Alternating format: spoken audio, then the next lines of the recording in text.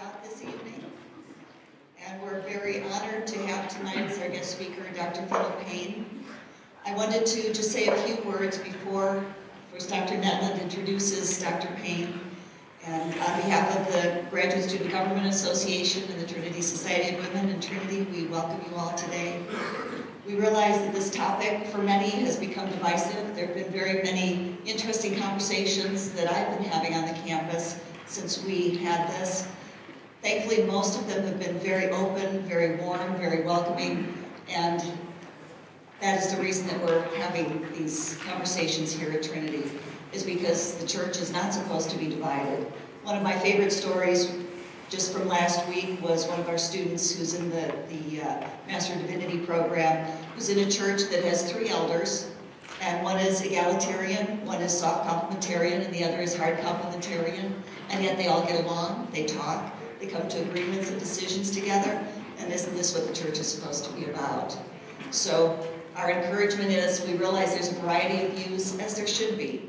I was reminded recently as I was reading through Acts in Acts 15, how the apostles had great dissension amongst themselves. They greatly disagreed on certain topics, how to treat the Gentiles, how to treat the law, and so forth. But what they did, instead of saying, well, we're never talking to you again, because I also received some communication from another person who had been in a church that had split over the issue of the role of women, and the people had never spoken to each other again. And as we know, this should not be so. So we encourage on all matters for us who uphold the Word of God as precious and as God's Word to be able to continue our conversations with each other. And as Ephesians says, to walk worthy of the calling with which we've been called, with all humility, gentleness, patience, showing forbearance to one another in love, being diligent to preserve the unity of the Spirit in the bond of peace.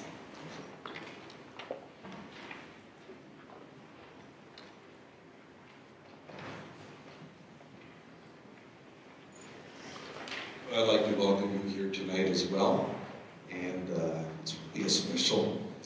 I've been losing my voice for a week now, and I was hoping it would last through this evening. We'll find out if it does or not. But it's a special privilege for me to welcome Phil Payne back to campus here. Phil is no stranger to Trinity. He's a graduate of Trinity, and then he taught here back in the 1970s, and if our math is correct, it's been 30 plus years since Phil was last here, so it's good to have him back. Now, I'd like to share just a little bit on the personal side.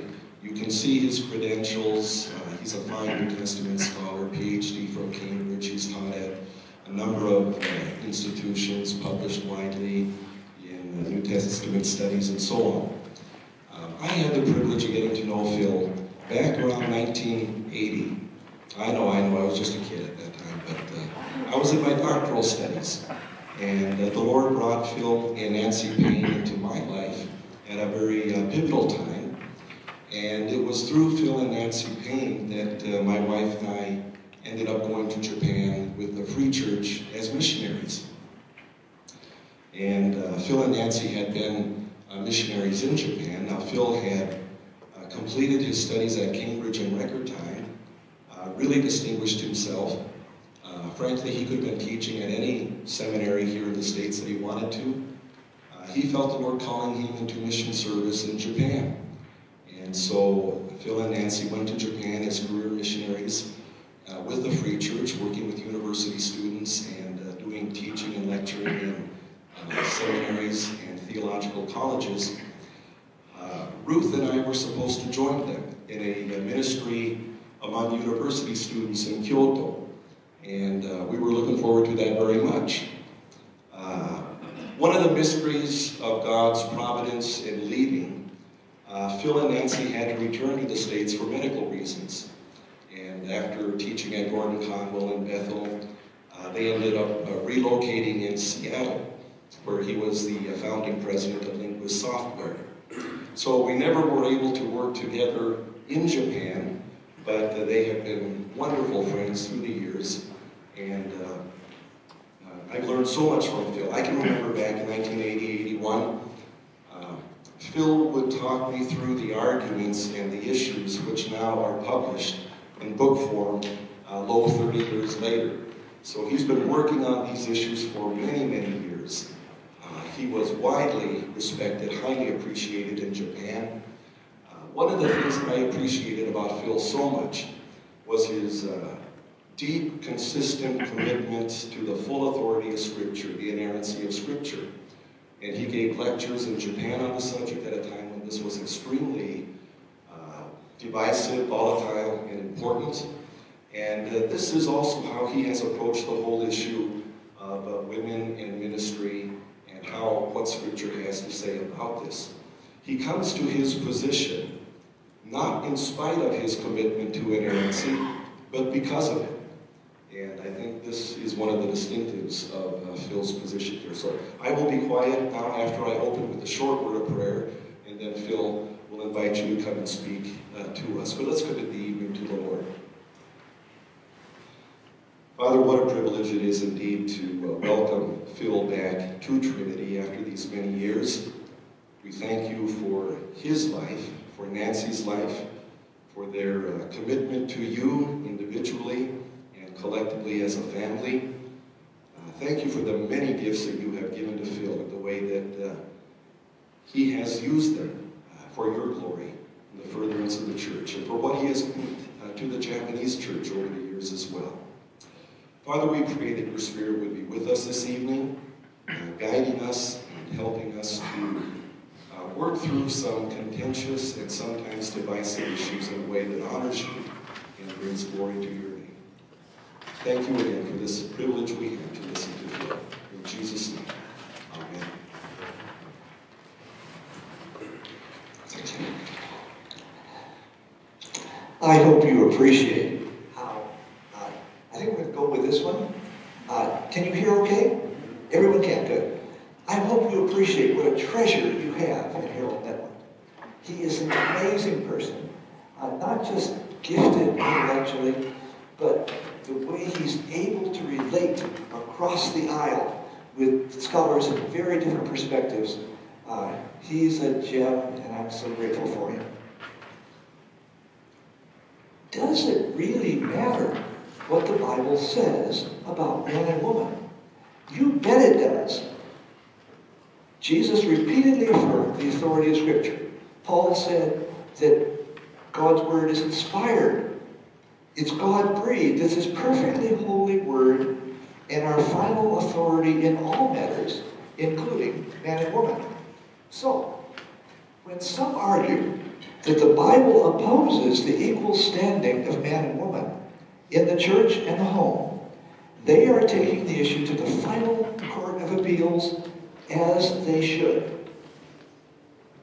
12 seemingly strong biblical reasons support their argument. 1, male headship. 2, wives, submit to your husbands. 3, women may not teach. 4, man's priority in the creation order. 5, woman is man's helper. 6, God decreed He will rule over you. 7, in the Old Testament, only males exemplify leadership. 8, only males were priests. 9, only males were apostles. 10, only males were overseers, pastors, or elders. 11, women should not speak in church. And 12, men and women have separate roles in the church.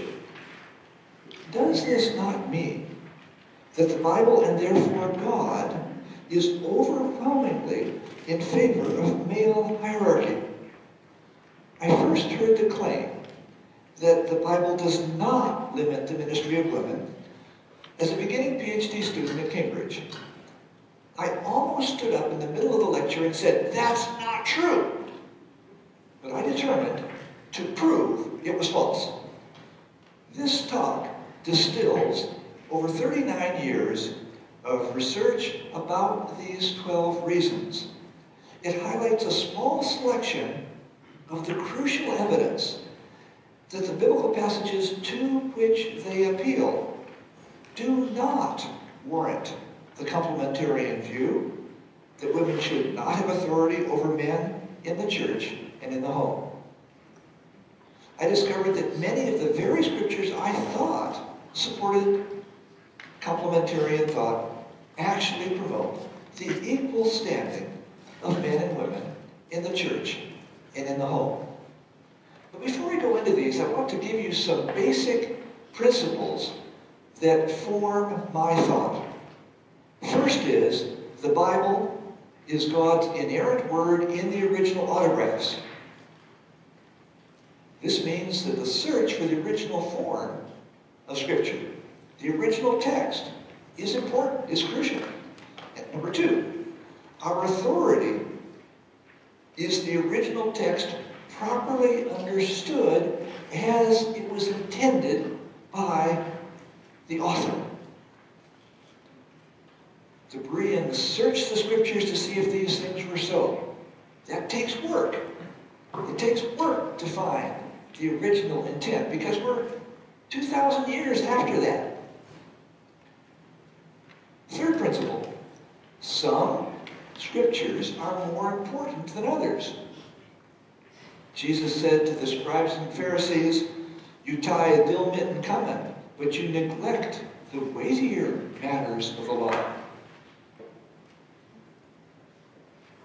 We need, in all of our discussions regarding this, to exemplify the things that all would accept are crucial to the faith: love, grace, peace, truth. Fourth principle, you interpret the hard to understand passages in light of the easier to understand passages. Complementarians agree with all four of these positions, in theory. However, many complementarians, when asked, what does the Bible really teach about man and woman, say something like, just go read the Bible. It's obvious. But principle one is, it's based on the original text of Scripture. It's the autographs that have authority.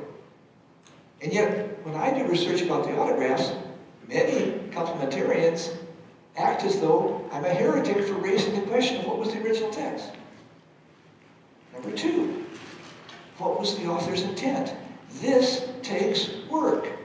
You can't simply assume that the English connotations for the word head were the same connotations that the Greeks used.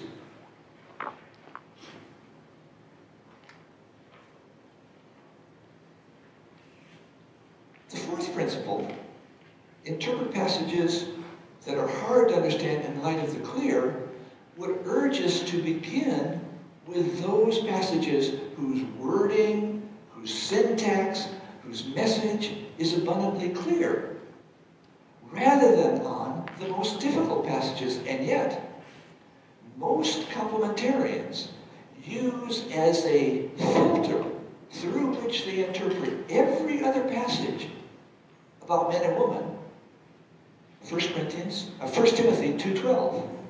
And yet the key word in that passage and the key idea in complementarian thought is the authority of the man or the woman. And yet the New Testament word always used for authority does not occur here. In fact, the word that occurs here occurs only once in the Bible. And the first clear instance where it means to exercise authority is 300 years after Paul. And yet they interpret everything based on the assumption that this word means to exercise authority. That's not the way it's supposed to be. You start with the clear and you move out. Well, let's begin with these 12 points. Reason number one, the Bible teaches male headship. Male headship means that only males should be leaders in the church and the home. It's based on statements in the Bible that man is the head of woman and the husband is the head of his wife. These English translations seem to imply head as authority over. but their contexts explain that they mean, respectively, the man Adam is the source of woman, and a husband is a source of love and nourishment for his wife. In Paul's day, the Greek word for head, kephale, was not commonly associated with leadership like it is in English. The most exhaustive Greek dictionary lists 48 translations of kephale, but none mean leader or authority or anything similar. Nearly all dictionaries covering native Greek usage up to New Testament times do not give even one example of kephale that means authority. Source, however, is a standard meaning of kephale. The point of Paul's head-body metaphors with Christ as the head of his body, the church, is not that Christ is the authority of the church. Well, of course, he is the authority of the church. The point Paul is making is that Christ is the source of life and nourishment for the church. For instance, Colossians 1:18.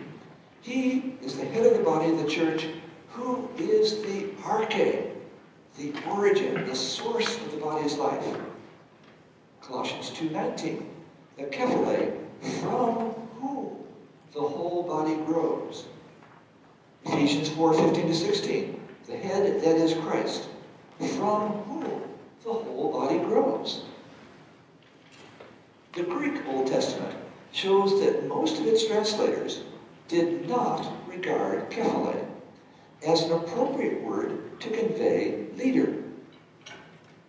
When referring to a physical head, they almost always chose kephale, but they hardly ever chose it when the Hebrew word for head meant leader.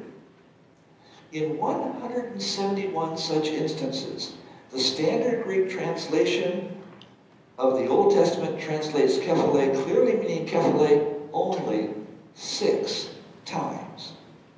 And several of those may be a simile, in which case it's used as a head.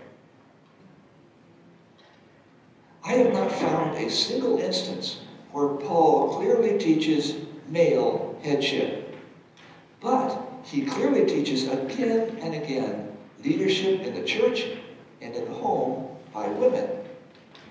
He repeatedly affirms women in his list of church leaders. 7 of the 10 people Paul names as colleagues in ministry in Romans 16 are women. Phoebe, deacon of the church of Kencrea, and leader of many, including myself. Junia, outstanding among the apostles. Prisca, my fellow worker in Christ Jesus. And Mary, Tryphena, Tryphosa, and Persis worked hard in the Lord.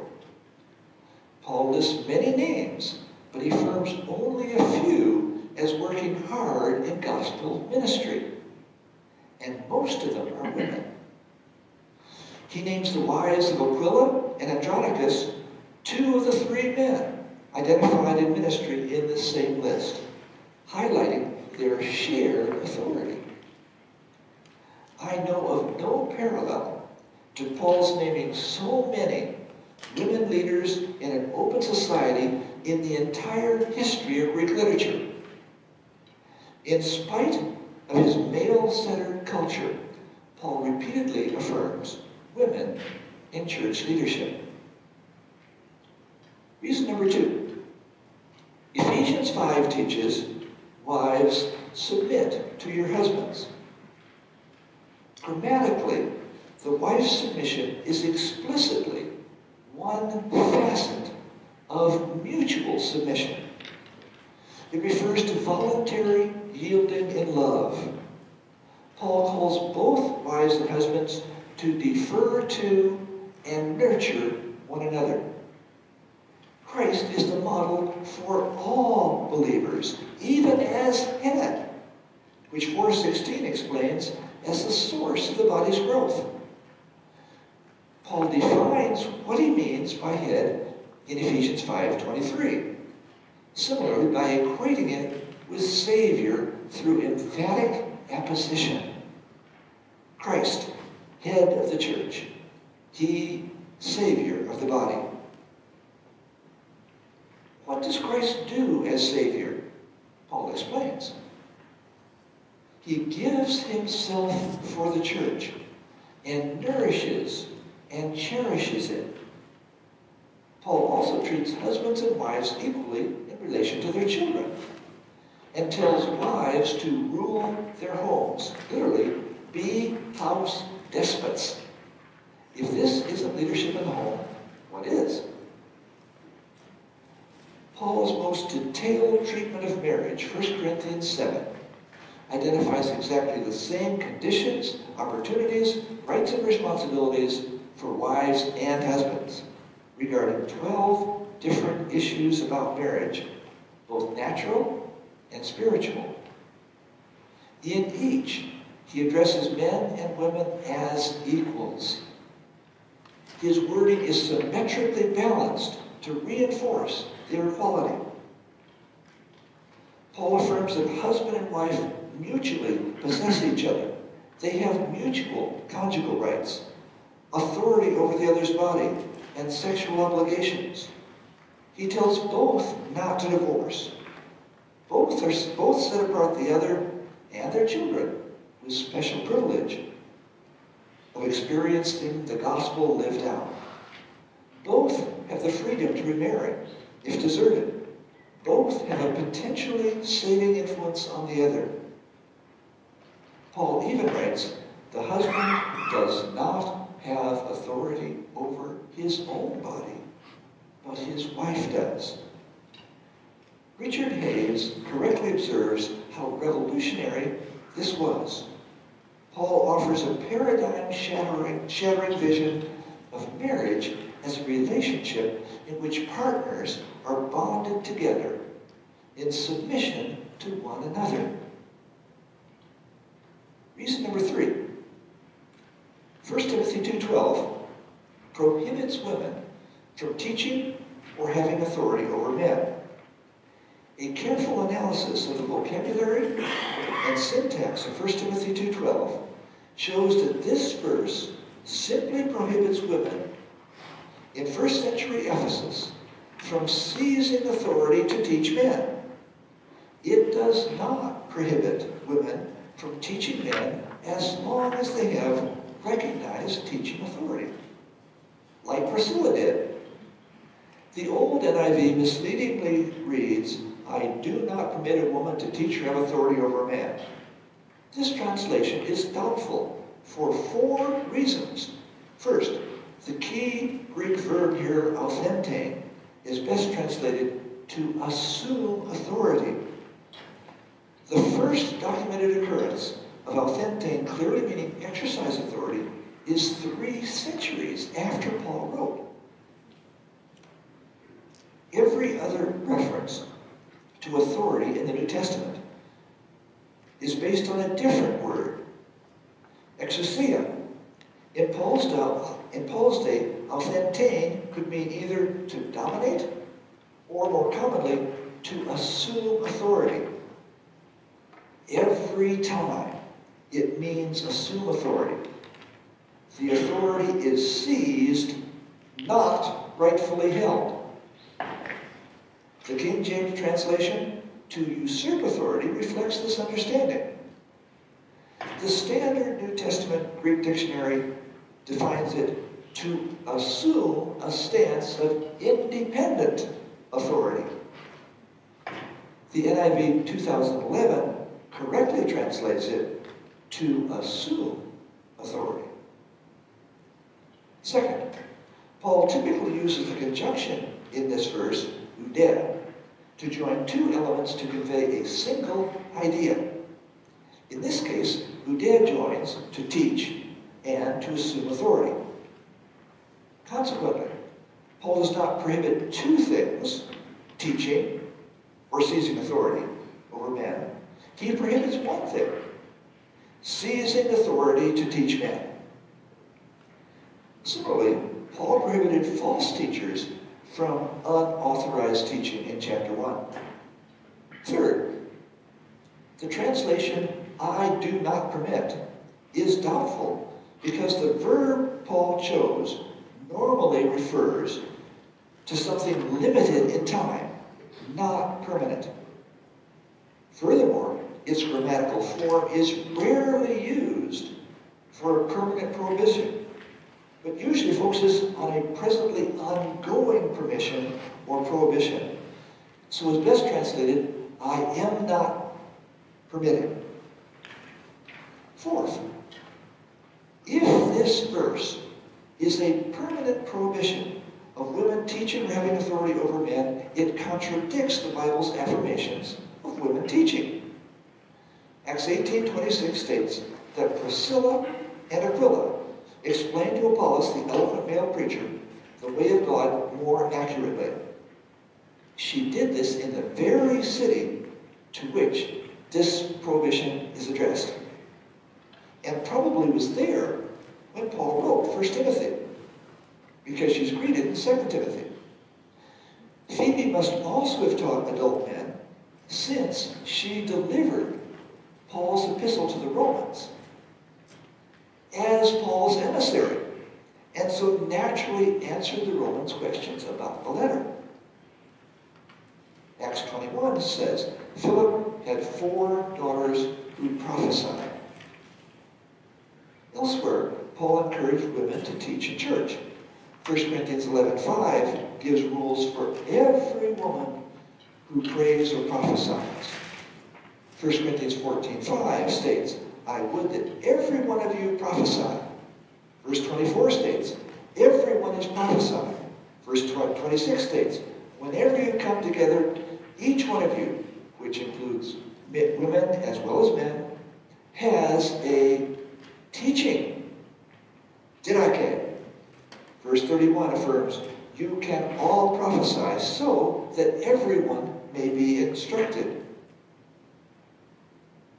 Verse 39 commands, brothers and sisters, be eager to prophesy.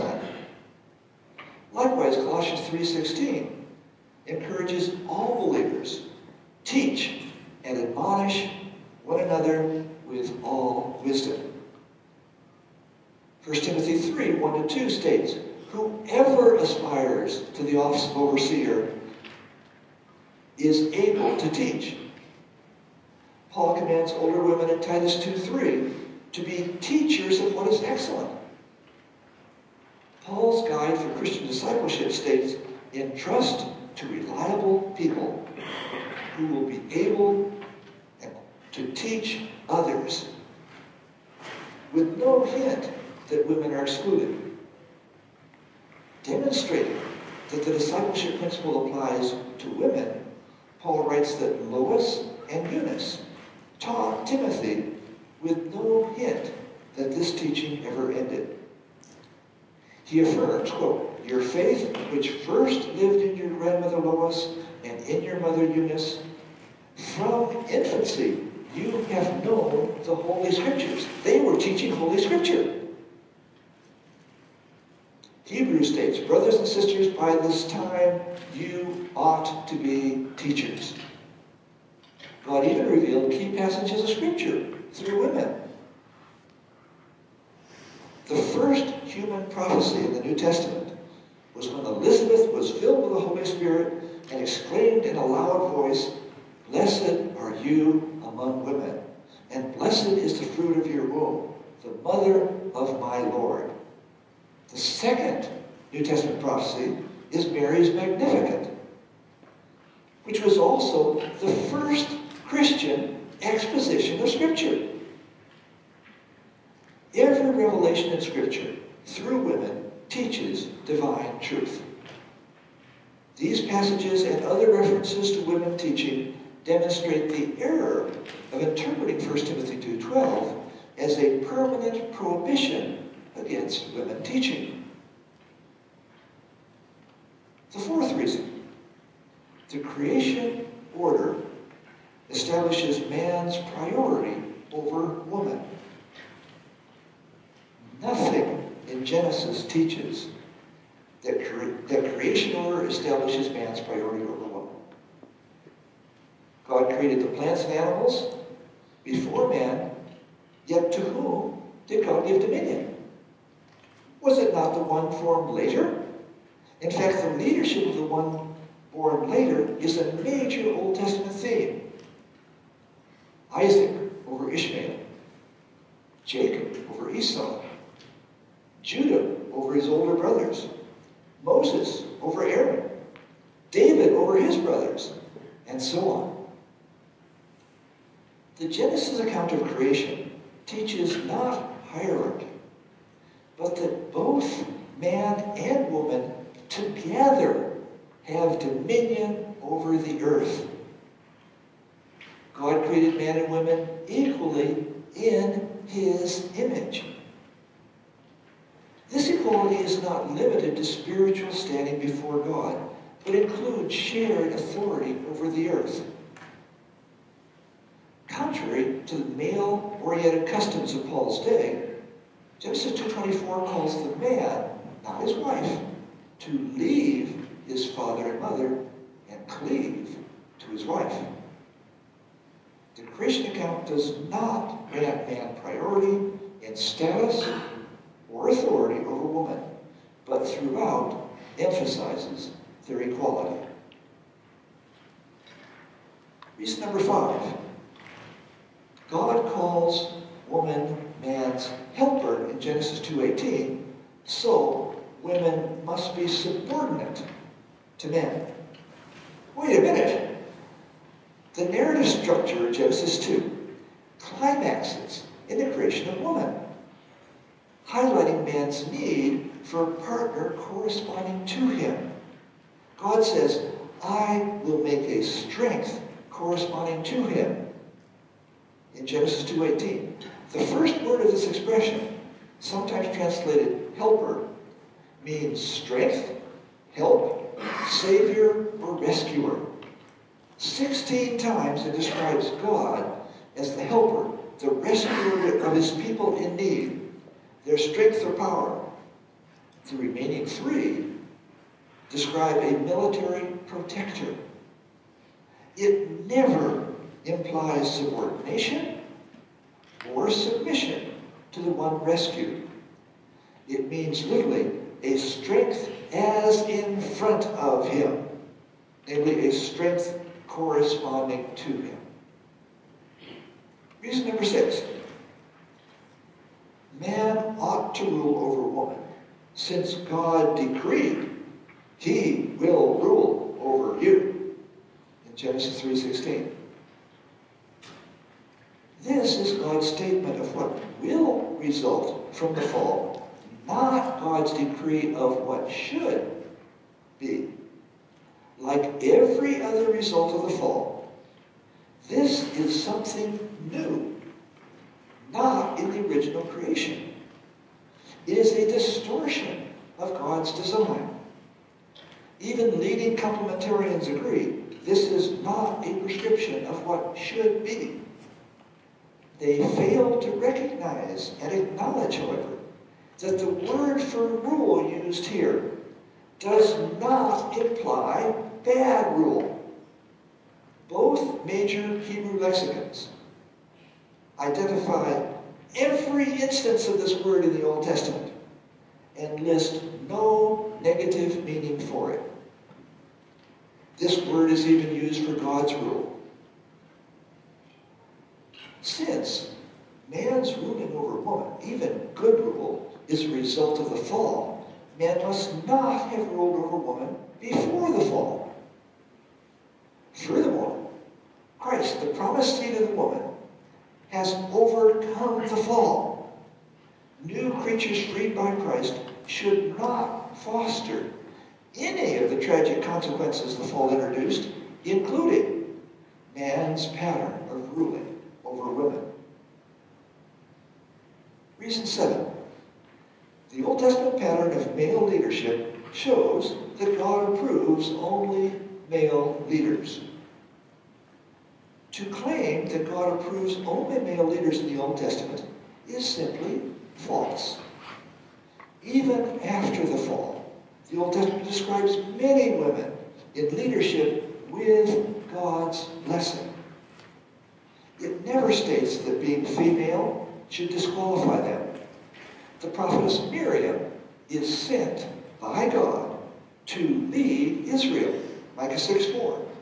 Deborah is one of the judges whom the Lord raised up and who saved Israel from the hands of their enemies. She was a prophetess and the highest leader in all Israel in her day. She, a wife and mother, has authority to command Israel's military leader Barak, "Go," and he went. They worked together well with shared authority. He as military commander, she as commander-in-chief. Queen Esther had sufficient influence to save her people from imminent genocide and to bring about the destruction of the house of Haman along with 75,000 enemies of the Jews. She, along with Mordecai, wrote with full authority. And Esther's decree confirmed these regulations. The Bible praises the Queen of Sheba and the Queen of Chaldea. Although Queens Jezebel and Athaliah were wicked, like most of Israel's kings, the Bible does not criticize them or any other woman on the grounds that women should not have authority over men. Priests consulted the prophetess Huldah on finding the lost book of the law. Men in spiritual leadership over Israel sought instruction from her. The king, the elders, the prophets, and the people accepted her word as divinely revealed. Their obedience to her sparked what is probably the greatest revival in all the history of Israel. More generally, the Old Testament expresses hope that all people, men and women, should take spiritual leadership as prophets.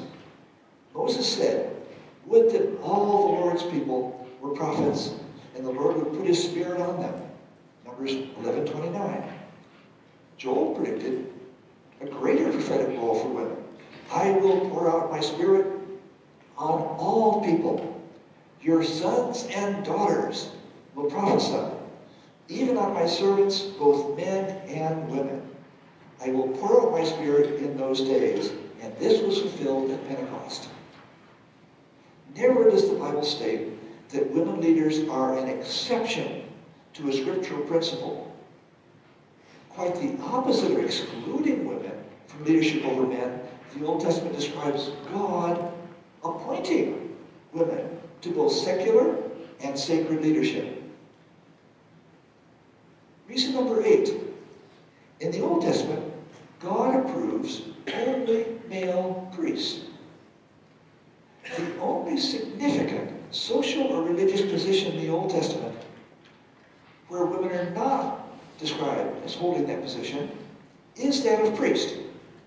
The most obvious reason for this is the association of priestesses in pagan religions with prostitution, which Deuteronomy 23 prohibits. God repeatedly forbade Israel from giving an appearance of following the immoral practices of the surrounding nations. Yet, God commanded Moses to call all the children of Israel to be a kingdom of priests and a holy nation. Exodus 19:6. Isaiah 61:6 predicts a future when all God's people will be called priests of the Lord. You will be named ministers of our God. Reason 9. There were no women apostles, so there should be no women in church leadership. The assumption that a lack of women apostles excludes women from church leadership is a non sequitur. It's equally true that Jesus didn't appoint any Gentile or slave as a member of the 12. Does that mean that these should be excluded from church leadership? Jesus' appointment of the 12 Jewish men paralleled the 12 sons of Israel and reinforced the symbolism of the church as the new Israel. It was not aimed against women in church leadership.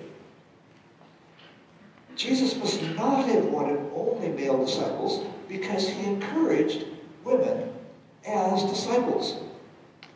When Mary sat at the Lord's feet listening, the posture and position of a disciple, Jesus affirms her.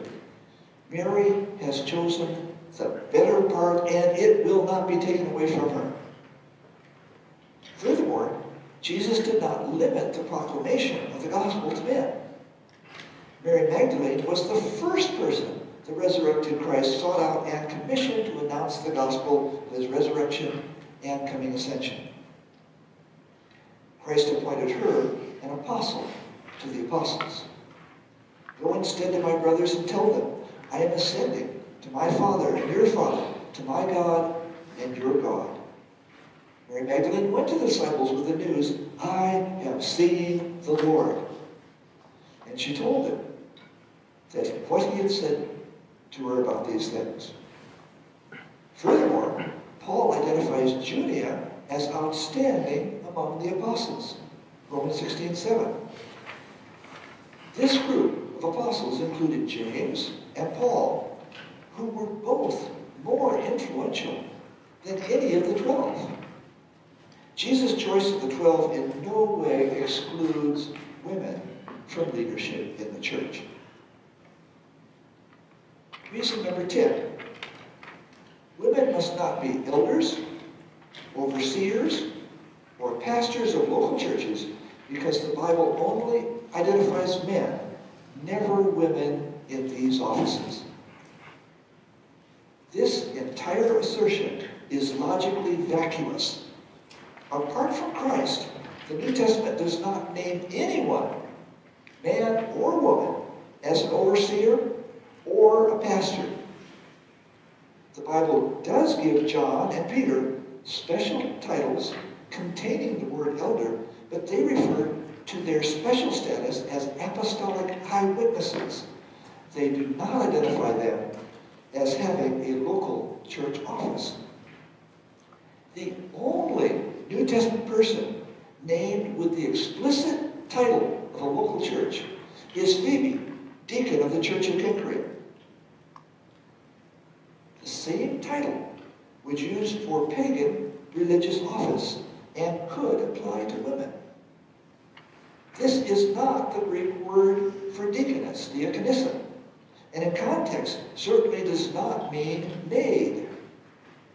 Cranfield argues it's virtually certain that Phoebe is being described as a or possibly the deacon of the church of Cenchrea. John Calvin says she had a public office in the church. It makes no sense to exclude women from local church offices like pastor just because a woman was not given that title in the New Testament. After all, the only person named in the New Testament with an explicit title of church leadership was Phoebe, a woman.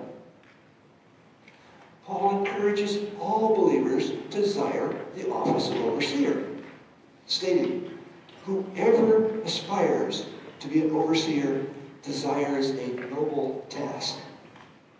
The subject of both Paul's lists of qualifications for overseers and elders in 1 Timothy 3 and Titus 1 is anyone.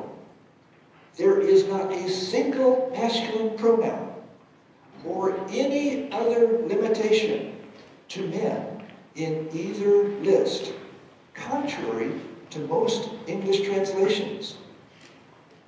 Both the Common English Bible and the Contemporary English Version translate these passages faithfully without introducing any masculine pronouns.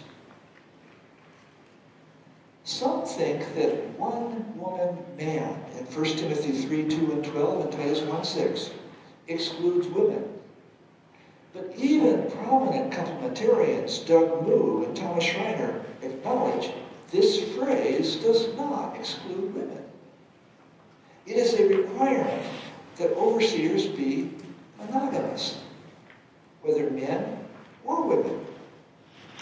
As Judenberger has shown, and Jesus' interpretation of Deuteronomy 24 and Mark 10:12 confirms, it is common throughout the Bible for prohibitions addressing men only also to apply to women. For example, do not covet your neighbor's wife. It implicitly also prohibits coveting your neighbor's husband. Paul's point is not that all overseers must be married. Paul, after all, encourages single believers not to marry, but to be devoted to the Lord in 1 Corinthians 7. Furthermore, to demand that overseers be married would, I believe, exclude Jesus and virtually every Catholic priest, as well as monastics, men and women, and even Paul himself, from being an overseer.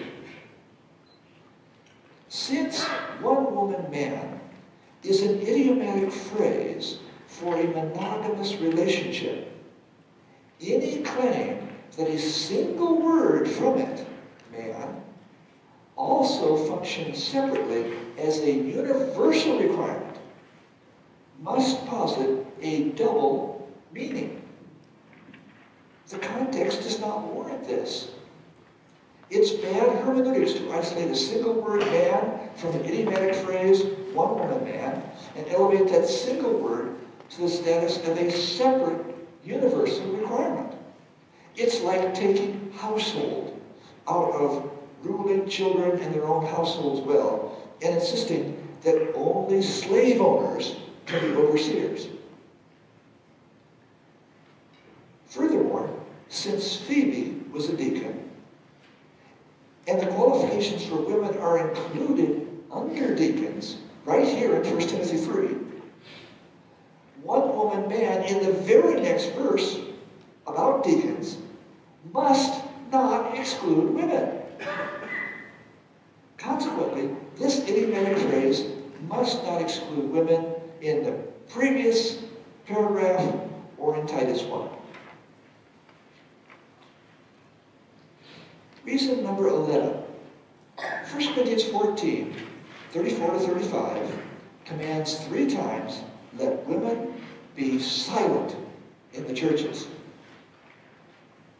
It is true that these verses 3 times explicitly prohibit women from speaking in church. They even prohibit a respected woman, a wife, from asking questions in church out of a desire to learn. These verses have puzzled virtually everyone who studied them, including early church fathers, because their plain meaning contradicts statements throughout this chapter that all may teach and prophesy, and the affirmation of women prophesying in chapter 11. In addition, everywhere else Paul cites the law, he quotes Scripture. But the law, in verse 34, never commands women to be in submission or to be silent in religious gatherings. In fact, Psalm 68:11 states, the Lord announced the word, the women proclaiming it are a great company. Isaiah 40 verse 9 states, O woman, say, here is your God. Scholars who assume Paul is expressing a command in these verses have proposed an enormous number of interpretations to limit its demand for silence to something such as judging prophecies or only disruptive chatter, each contrary to its plain meaning in Greek and most English translations. These narrow interpretations do not fit the broad scope of this passage's unqualified demands for silence, repeated 3 times for maximum emphasis. These interpretations permit the type of speech specifically prohibited in verse 35. The key to understanding these verses is evident in the earliest manuscripts of them. The fundamental question in determining the original text of Scripture is known as Bengel's first principle. It states the text that best explains the emergence of all other texts is most likely original. These verses follow verse 40 in Western text-type manuscripts, but in other manuscripts, they follow verse 33. There are only 3 reasonable possibilities for their original location. After verse 33, after verse 40, or in the margin. Did New Testament scribes in copying manuscripts move large blocks of text this far without an obvious reason? No, they did not. In fact, there is not a single manuscript of any passage of comparable length in any of Paul's letters that has been moved this far without an obvious reason. It would have been totally out of character and convention for a scribe to move these verses from after verse 33 to after verse 40, or vice versa. It was scribal custom, however, to write omitted text in the margin, and for scribes to copy text they found in the margin into the text where they thought they fit best. Similarly, any secretary retyping an edited letter will move marginal notes into the body of the letter.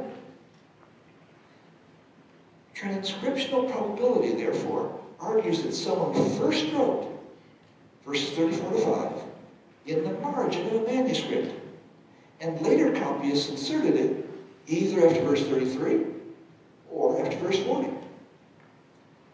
After all, common sense demands that something customary is more likely to occur than something so extraordinary that no other instance is known.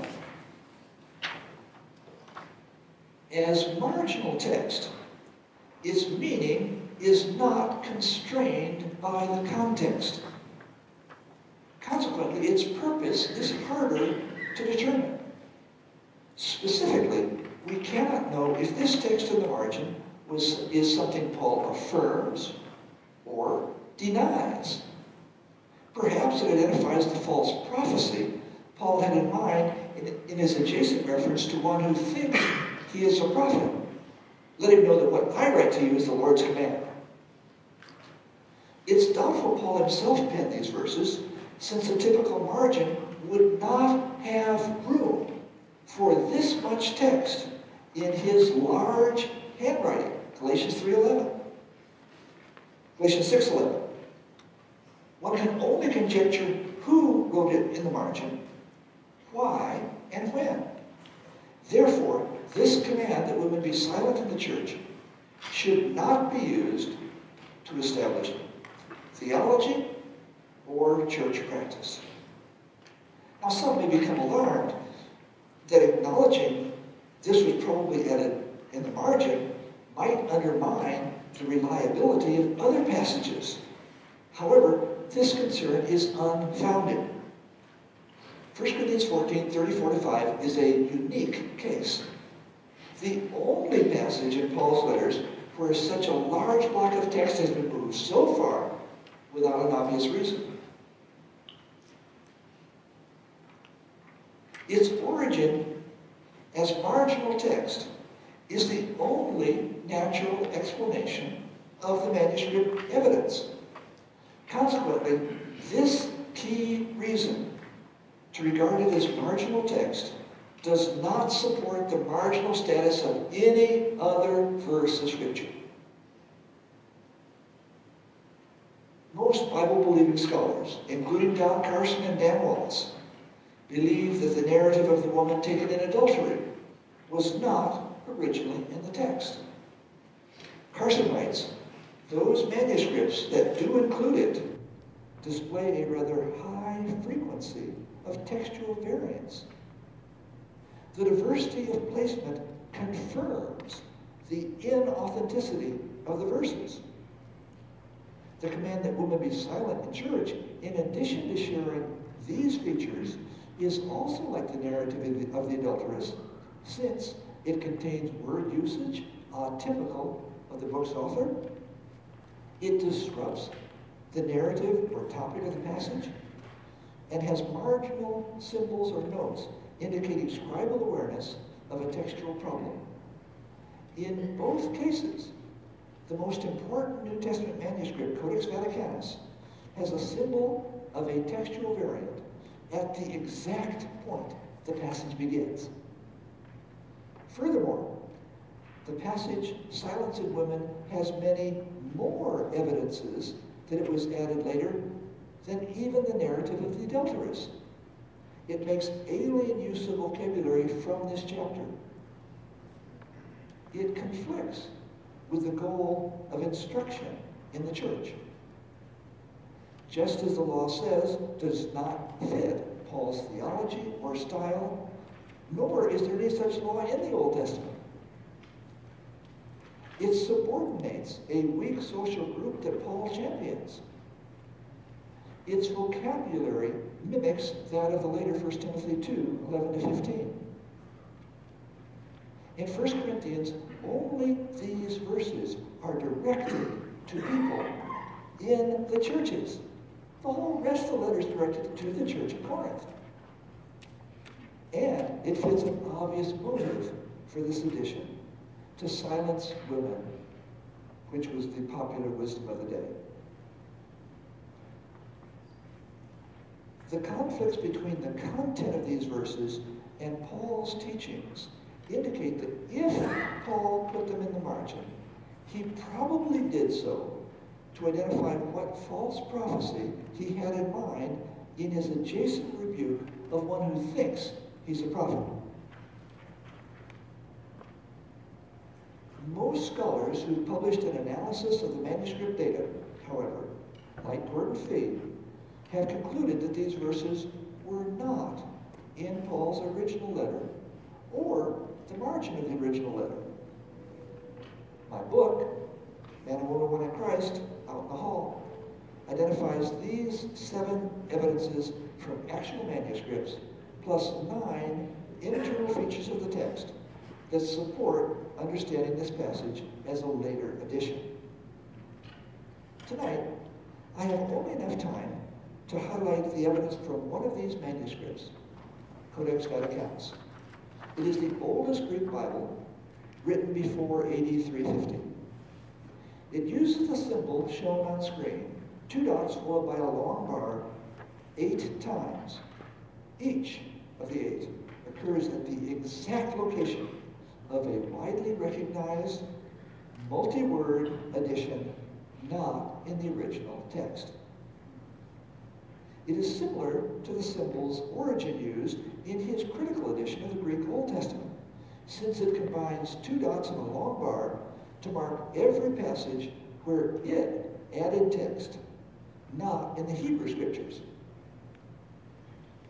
7 of these 8 symbols in Codex Vaticanus occur by a line containing a large gap at the exact point where some manuscripts add text.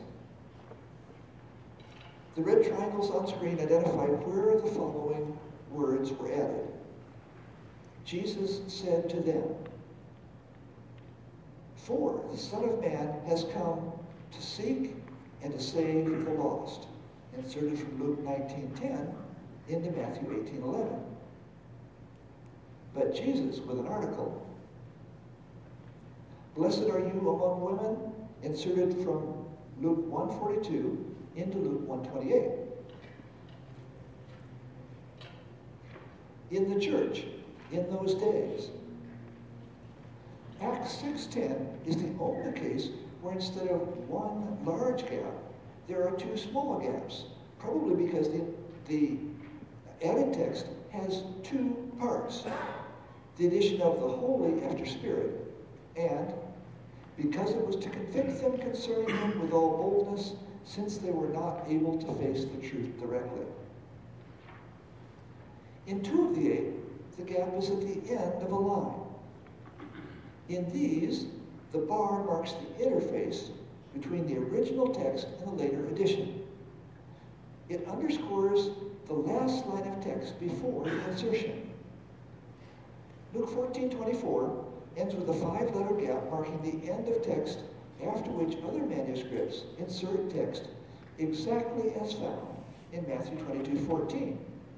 For many are called, but few are chosen, which perfectly introduces the following parable of the great banquet. Similarly, this symbol preceding 1 Corinthians 14:34-5 underscores the last line of text before the text beginning, "Let women be silent in the churches." Since these verses are the only multi-word later addition ever proposed here, and since there is so much evidence for the later addition, they are the obvious referent for this symbol. This symbol indicates that these verses are a later addition, not in the original text, and hence without apostolic authority. To summarize, the only natural explanation of the manuscript evidence that 1 Corinthians 14:34-35 is that it was originally written in the margin of a manuscript. We can only conjecture who wrote it in the margin, why, and when. If it's a later addition, not in the original text, as the Vaticanus symbol indicates, it does not have apostolic authority. If it quotes a false prophecy, that false prophecy does not have authority. Therefore, whether it was added later or Paul had his original secretary put it in the margin to identify the false prophecy, he hints that in verse 37, this command that women be silent in the church should not be used to establish theology or church practice. Reason 12. Men and women have separate roles in church.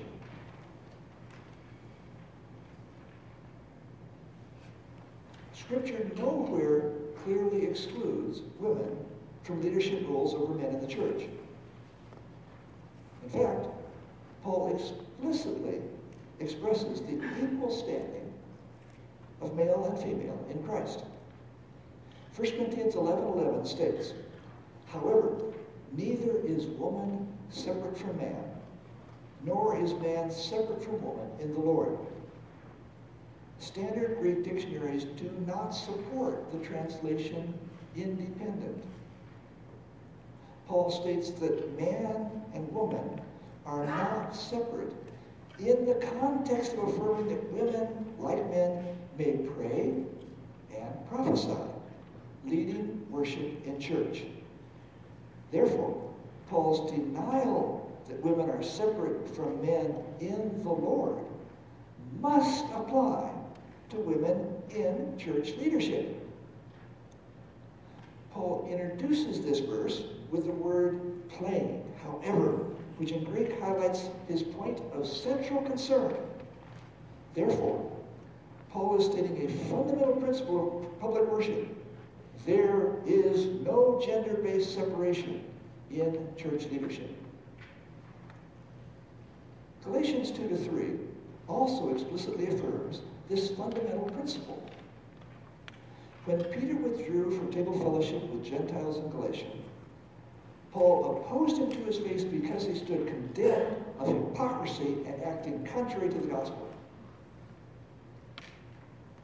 In defending his denunciation of Peter's unequal treatment, Paul asserts the principle of the equal standing of Jew and Gentile in Christ, and expands it to include slave and free, and male and female in Galatians 3:28.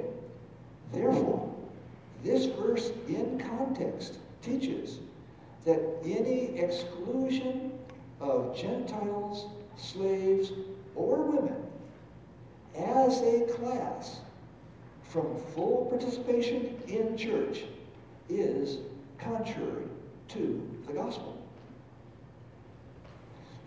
that time, I would identify 42 theological, historical, cultural, contextual, and exegetical reasons why Galatians 3:28 should not be limited to who can be saved, but must have practical implications in church life. And the article is available out on the table. This verse is a call to a radically new social interaction based on equality in the body of Christ, the church. Without any hint that they are exceptions, it states that in Christ there is no male-female division. It is not excluding women from leadership roles in church. Is it not in excluding women from leadership roles in church that one is doing precisely such a male-female division? Peter clearly repented of his hypocrisy and action contrary to the gospel, because he praises all Paul's letters, which always include Galatians, as Scripture. 2 Peter 3:15-16. Those who say they affirm the equality of men and women, yet restrict the roles women may hold in church leadership, should seriously consider Peter's example and make it a matter of prayer whether God, in Scripture and by his Holy Spirit, is calling them too to repent and acknowledge with Paul that such a male-female division in the church is contrary to the gospel. Let's recap what the Bible really teaches on these 12 reasons. Number 1, men and women should share leadership. Leadership is not exclusively male.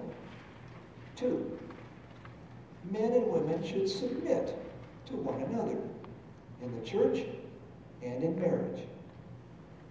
Number 3, women may teach in church. Number 4, men and women share dominion over creation. Number 5, woman is a strength corresponding to man, not his subordinate. Number 6, male rule is a result of the fall. 7, the Old Testament approves women in leadership. 8, the biblical ideal is that all believers should be priests and should prophesy.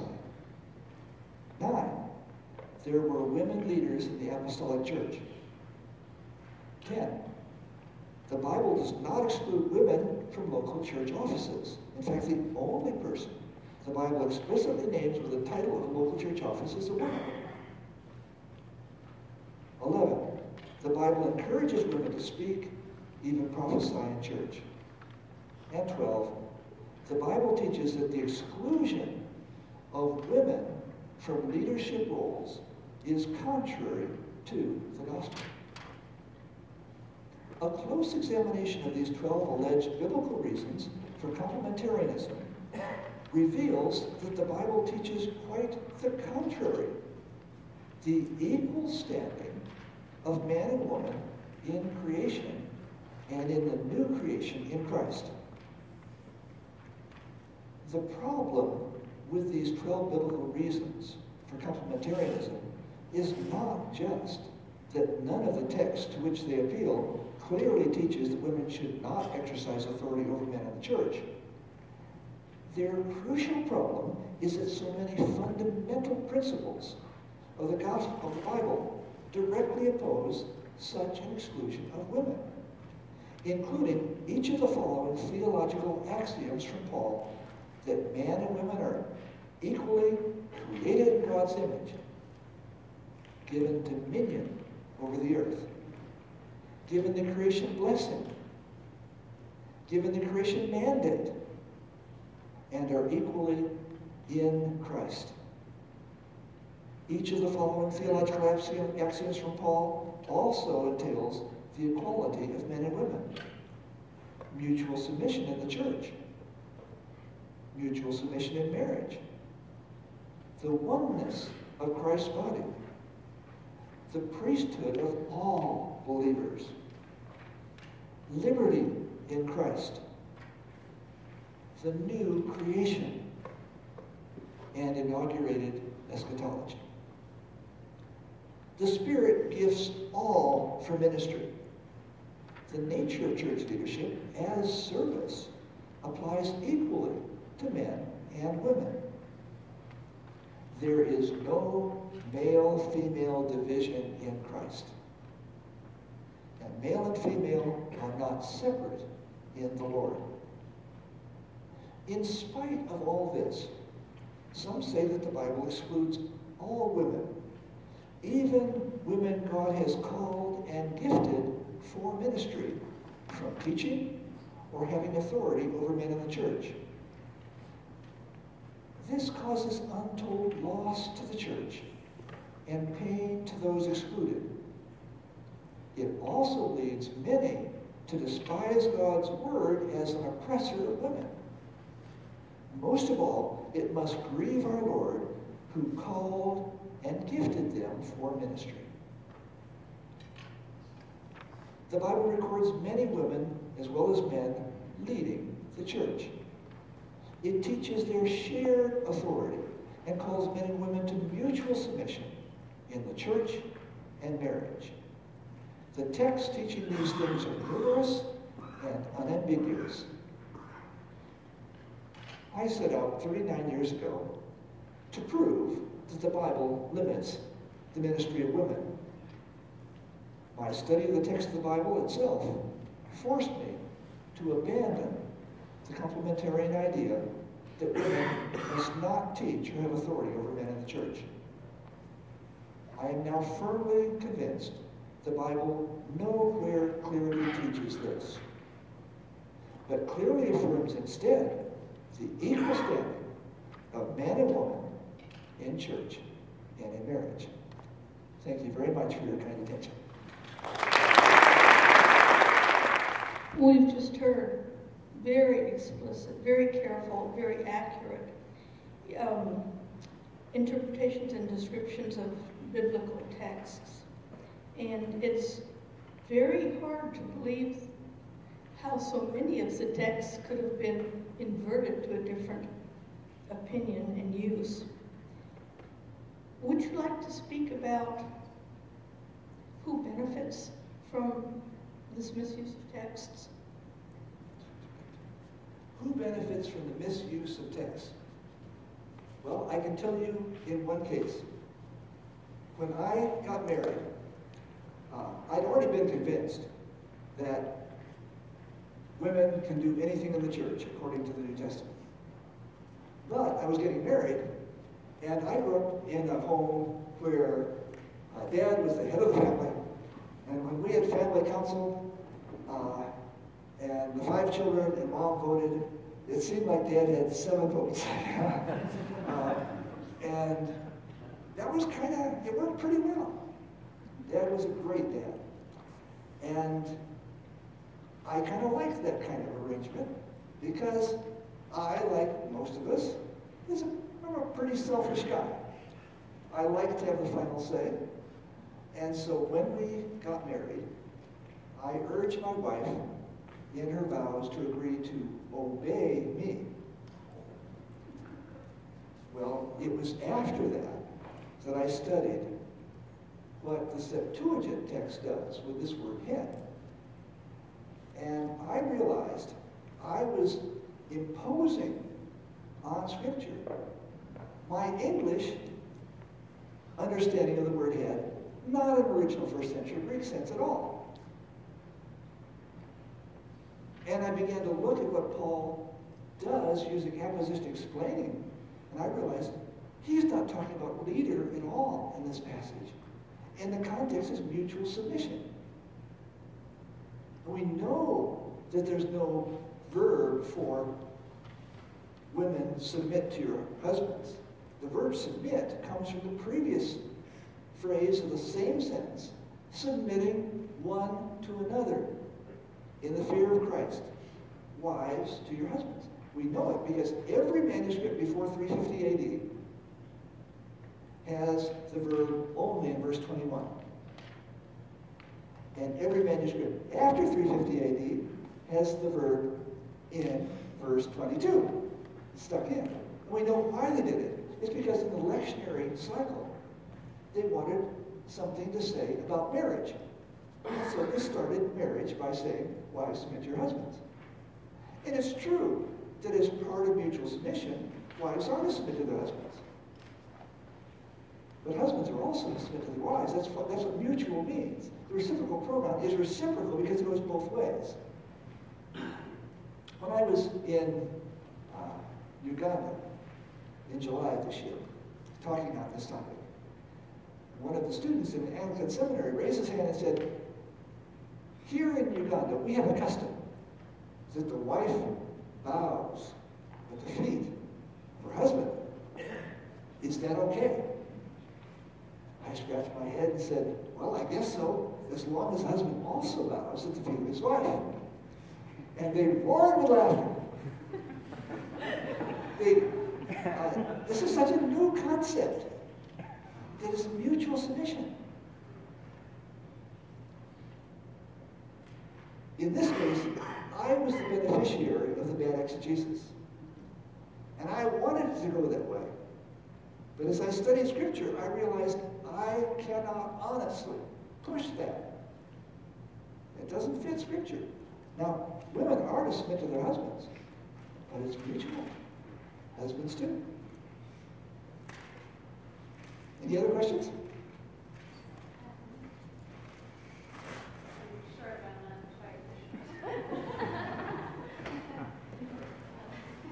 Oh, thank you. I have lots of things. Okay.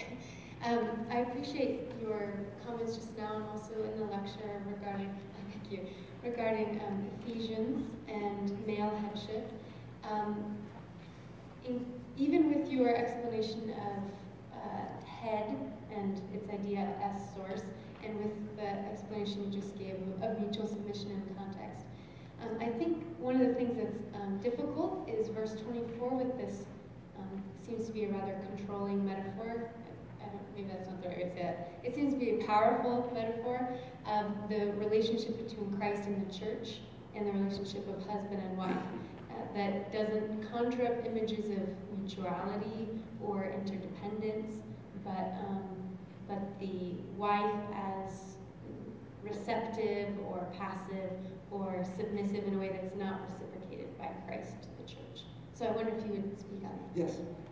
The statement that goes on about Christ in the church and calling husbands to fill out the pattern of Christ specifies that like Christ nurtures the church, so the husband should nurture his wife. Like Christ loves the church, so the husband should love his wife as he loves his own body. I affirm these 100%. In fact, in a first century Hellenistic context, this was quite revolutionary. Paul is calling on the man to put down his self-interest for his wife. That is mutual. It's both sides giving. He calls the wife to submit, and I do too. But he calls the husband to say, some say, but Christ is the model only for men. Well, the very beginning of the chapter says that Christ is the model for all believers, wives as well as husbands. Just because Paul uses Christ as a model to tell how husbands should give themselves for their wives and love and nourish their wives, does not mean that wives should not love their husbands. One person told me once, well, Paul only tells the husband to love the wife. He never tells the wife to love the husband. Well, Titus does say, wives, love your husbands. So, it's just not true. It's mutual. It's both ways. Christ is the model for every one of us in his ministry. And when he says that the husband is to follow the example of Christ, he does not mean that the husband is the Savior of the world. He does not mean that the husband is a member of the Trinity. He does not mean all kinds of things. What he specifies is, nurture your wife. That's the point. Follow Christ's example. Remember, Christ washed the feet. I mean, how much more putting yourself at the disposal of others can you get than washing their feet? As a model for them. And he says, your model for leadership should not be like the world, trying to domineer over others. It's to be a servant of others. Another question?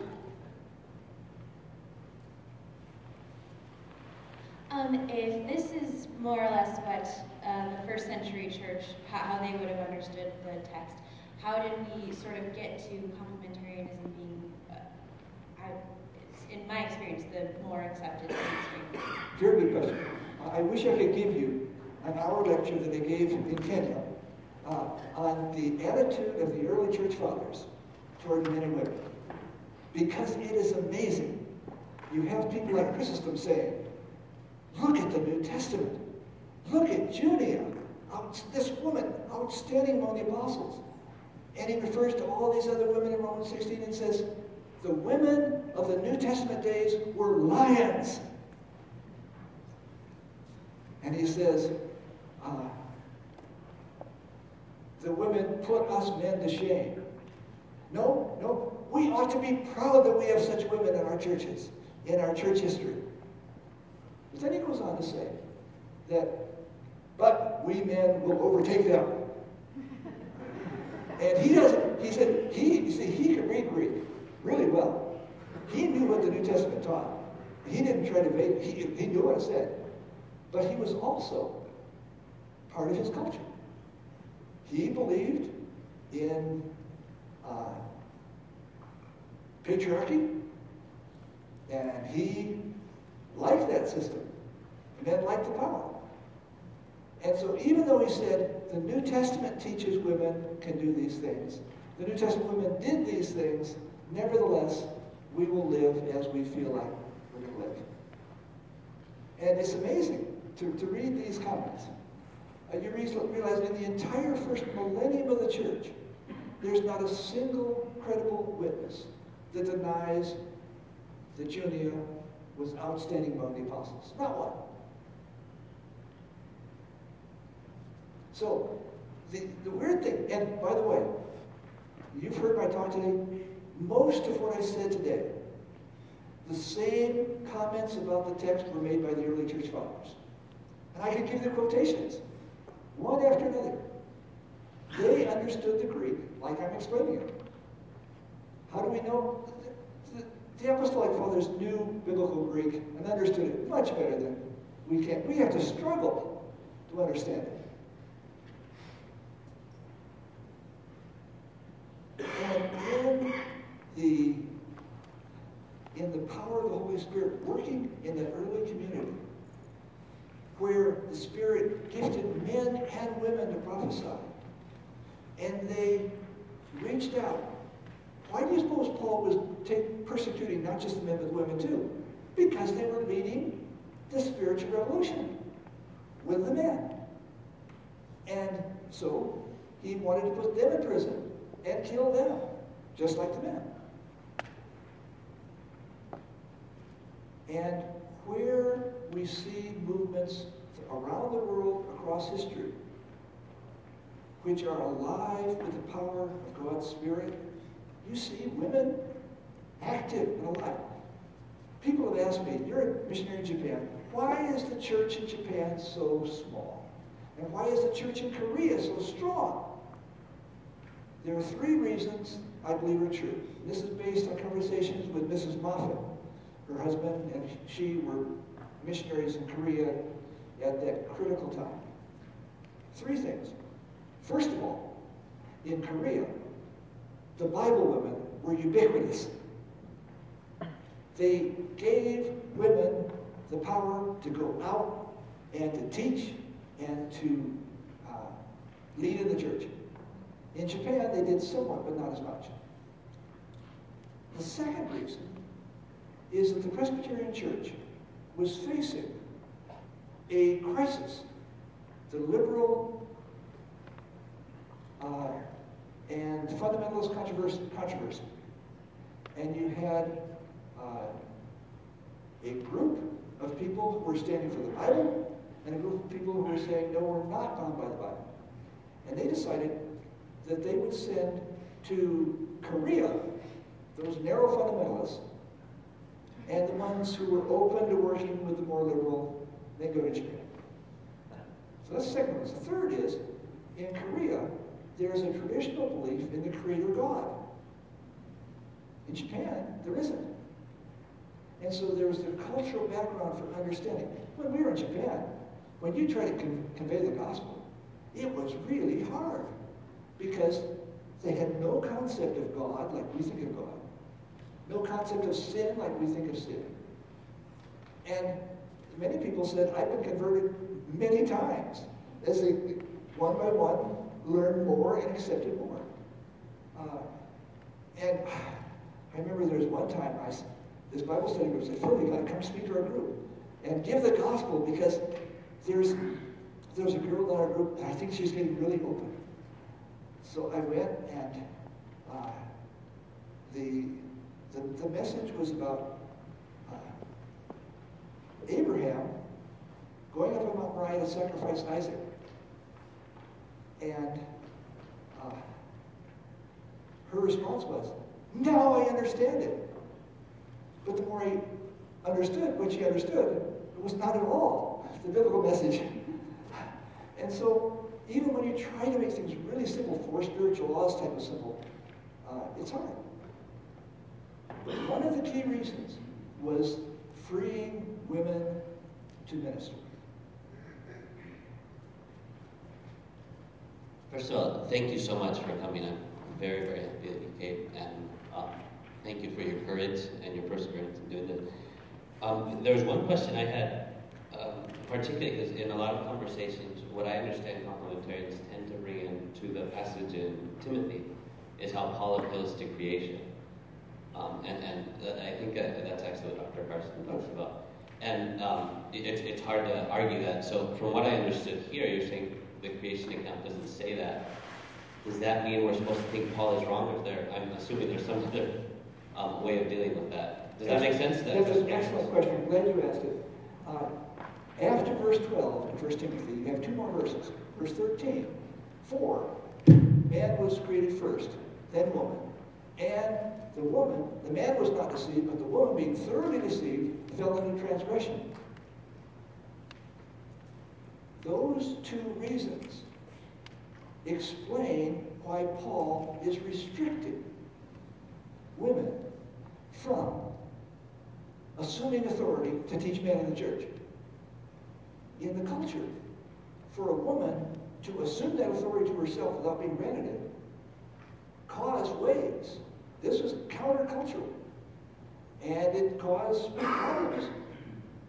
It was aggressive for a woman to seize that authority. It's aggressive for a man to seize authority without permission, but it's even more aggressive for a woman.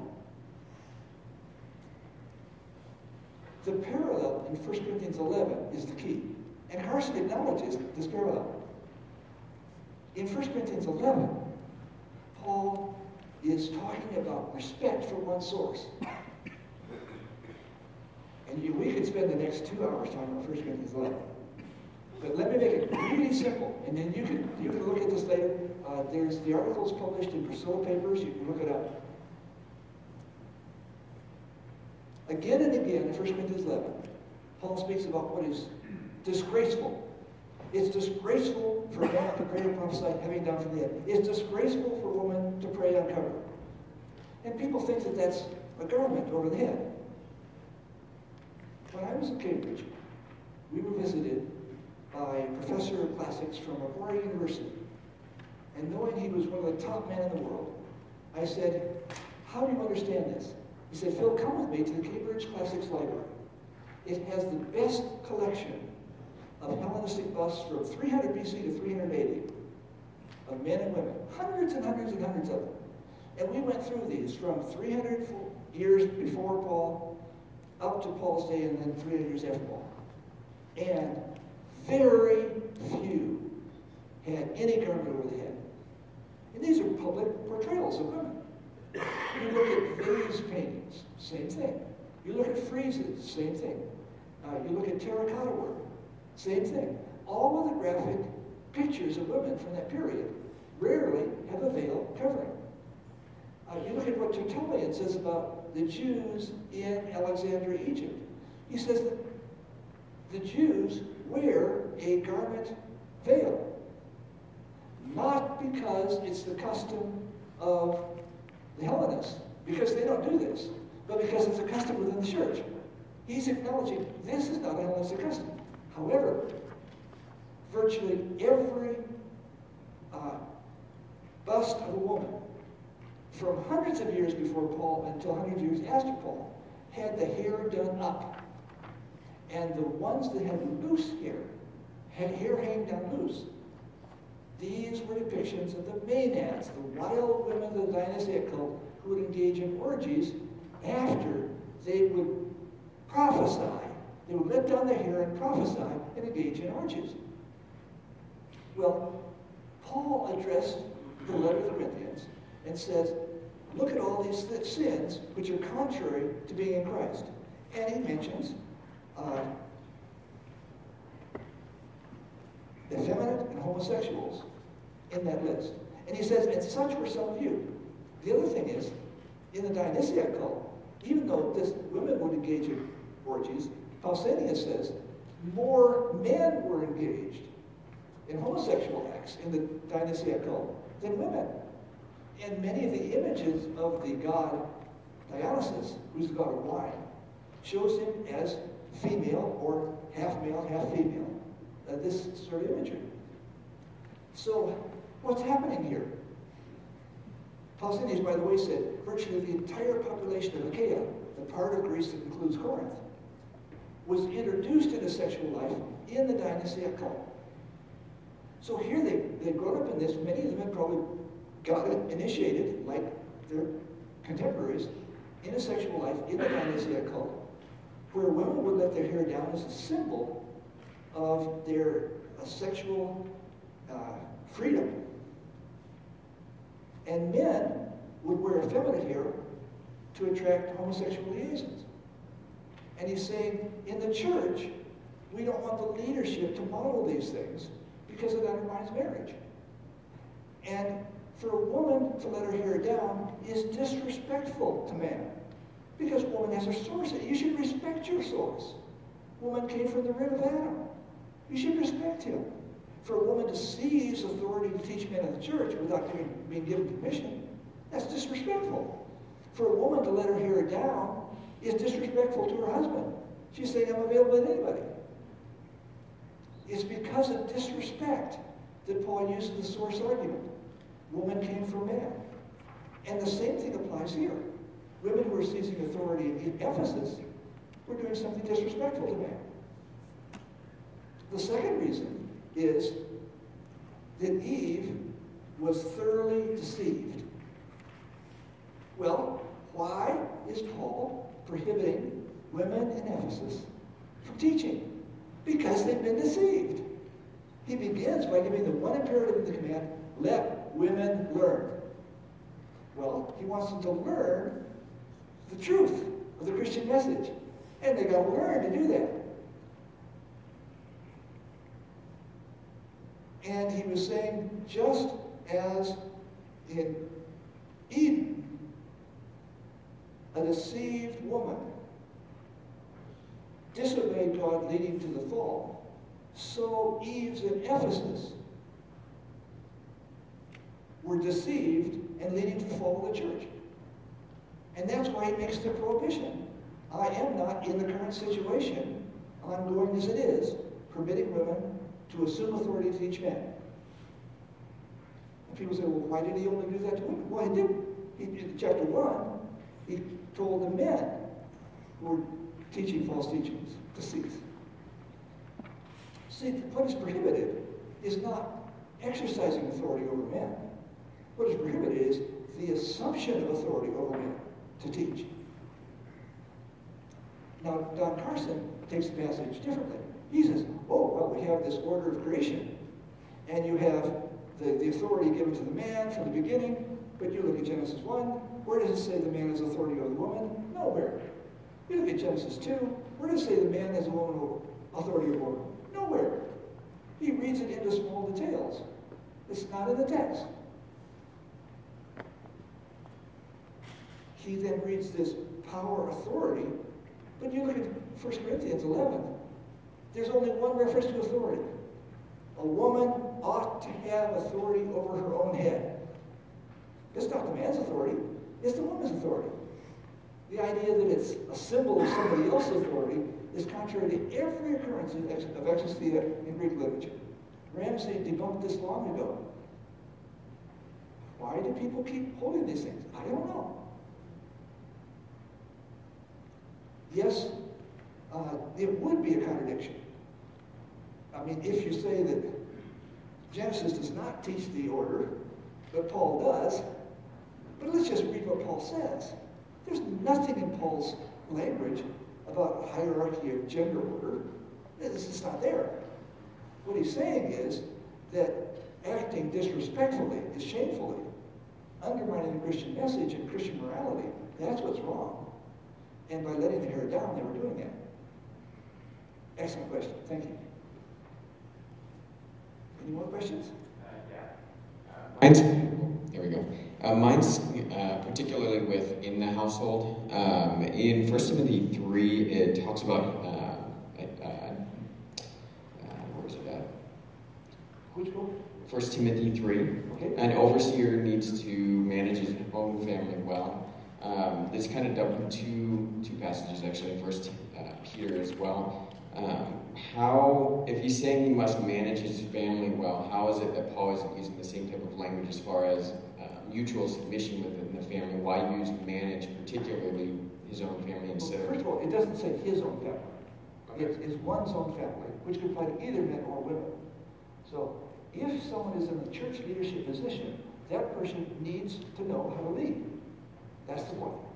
Well, I guess the question is then, if it's to mutually submit with one another, are you saying then within the church it's mutual submission as well? Because if this particularly was within the marriage, that whether male or female is supposed to manage the home, like why use manage the home? Why not use mutually submit if that's his language elsewhere? Great point.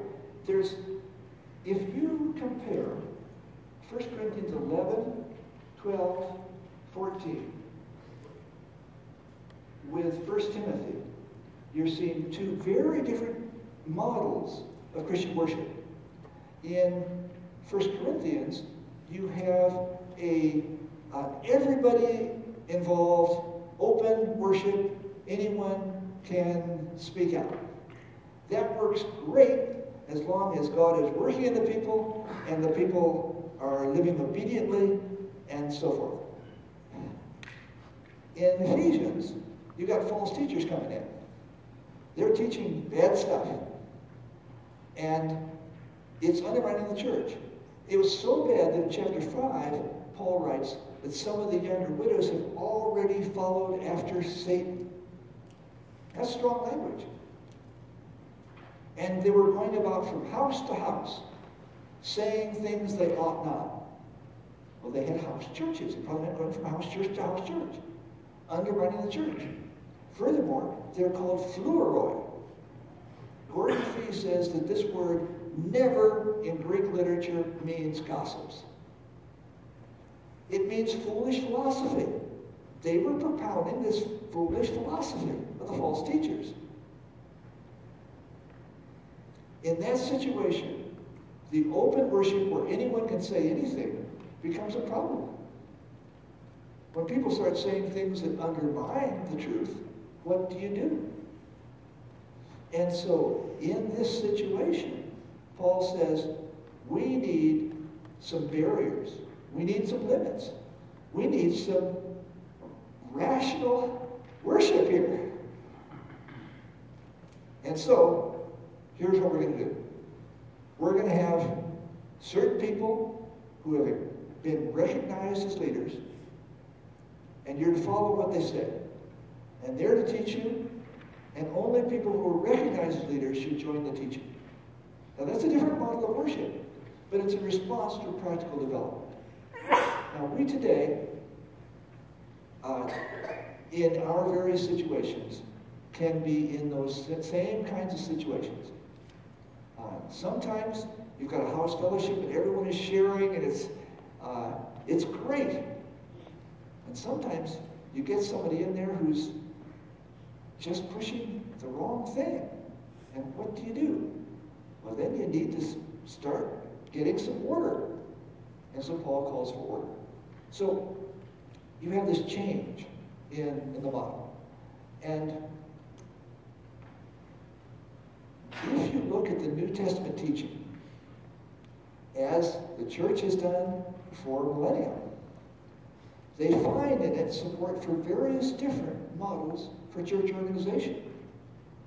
Local church, Episcopal, Catholic, hierarchies, and each one has its strengths and weaknesses. And each one can appeal to some part of the New Testament that seems to support that. I don't know that there's a perfect answer. But the Bible has given us a variety of images of the church and how it can be governed to help us in our own work.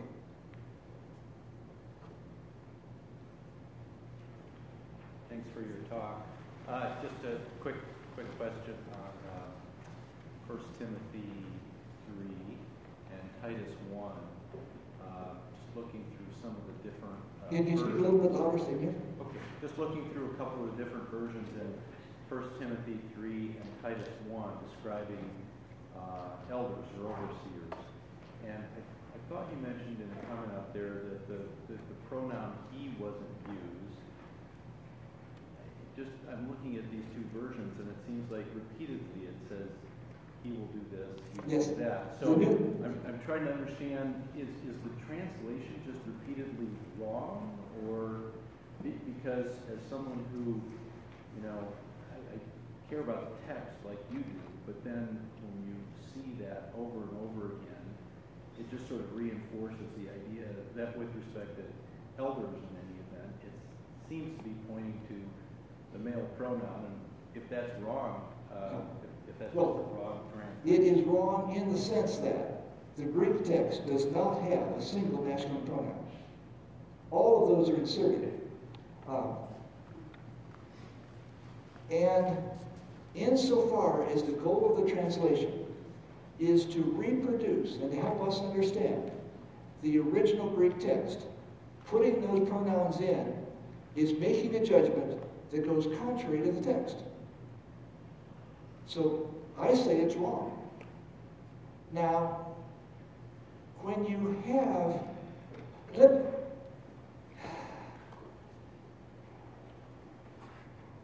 I was in a back and forth dialogue with a complementarian, and he said, all you need to do is read the Bible and you get the answer. But if your Bible says he, him, and the subject is any man, but the Greek subject is anyone, I mean, they're going to think it's a man. If your text says Junius with an S on it, and you look up in your analytical Greek lexicon, and it says Junius, masculine singular, well, then, oh, he's a man. Well, there's absolutely no legitimate evidence for that. And yet, translations did it. We are influenced by our translations. And when the translations are wrong, we suffer. And it's because of that that we need people that come back to the text and say, this is not right. Now, in the case of the NIV, when they translated 1 Timothy 2:12 as have authority, I wrote them and I laid out all the evidence, every occurrence of that verb in Greek literature that survived. And I showed them, assume authority is the meaning throughout Paul's period. And it's the dominant meaning. Could mean domineer, but more likely assume authority. They accepted the argument and they changed it. But I also wrote them and said, you have inserted 12 masculine pronouns in chapter 3, and that is not true to the Greek. You should change that. But they didn't change it. So, yes, they changed some things, but they didn't change them all. Part of the problem is the committees have to cover so much ground in so much time, and the publishers have agreed to pay the people on the committees per hour. And so they say, you've got to finish the entire New Testament in 2 months. Well, I mean, it's ridiculous. You can't do that. So part of the problem, though, is that the chairman of the committee was a complementarian. And the committee was staffed with complementarians. And they didn't want to change it because they wanted the man to have the authority.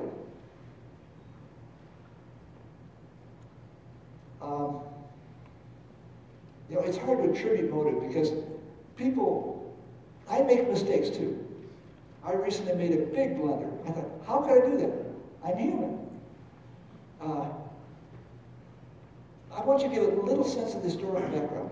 During Prohibition, many churches said that Paul's statement, handle not, touch not, taste not, is prohibiting drinking alcoholic beverages. There it is. Taste not. When you read the NIV translation, and it's clear, Paul is saying, these false teachers are saying, taste not. And they're wrong. Nevertheless, this was used throughout Prohibition as a defense. And so how the translation goes makes a huge difference in how people respond. And slavery, before and during the Civil War, there were many theologians, not just in the South, in the North as well, who argued that the Bible teaches slavery. Slaves, obey your masters. Therefore, we should not try to overcome slavery. It's God's will. And some people said, children of Ham, that's what they get. Now you read the Bible today, and nobody says the Bible teaches slavery. But back then they did. And there were vested interests for that. The Westminster Catechism says that not all scriptures are clear, but they're sufficiently clear for us to understand salvation. But even on the question of salvation, Martin Luther, in his introduction to Galatians, said that one day he realized that dikaiō, justification, to be justified, is in the passive. And it's not righteousness that you've achieved for yourself. It's something that God has given to you. And he says, I felt like I was freed from prison and my spirit soared to heaven because he studied the text and saw it was a grammatical passive. And he realized the consequences. So even something as simple as salvation by faith depends on the text being made available in a way we can understand it. The Catholic Church at that time prohibited the publication of Scripture in the vernacular. So people didn't have easy access. Now there were 17 German Bibles before the time of Martin Luther. So there were more German Bibles than there were German Bibles, and people had some access, but it was Martin Luther's